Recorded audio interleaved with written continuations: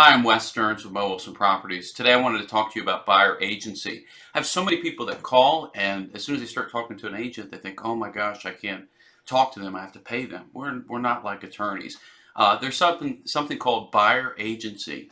And buyer agents actually can take you out to look at 10 to 20 to 30 homes, as many as you like. And you don't pay them. The seller pays the buyer agent. The seller also pays the agent that has the sign in the front of the yard that's advertising the house that you may buy. So a buyer agent is going to be looking out for you as the buyer. They should be respectful. They should be good listeners to hear what you need, whether it's a school location, transportation, affordability issue.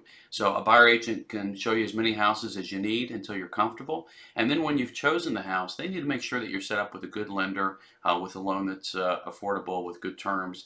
They're also going to set you up with good home inspectors to have the house checked out to make sure there are no major issues and help negotiate the items that need to be fixed in the house. They also should run comparables. Compare the house that you're buying to others that have recently sold to make sure you're getting a good, honest, fair deal on the house. They're also going to help coordinate with the termite inspection if the buyer's paying for it. There are other things that a buyer agent will do.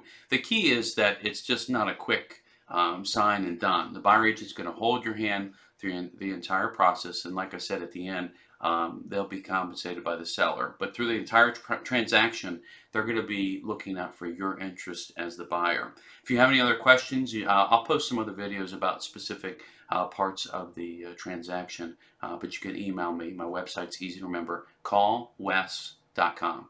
Thank you so much.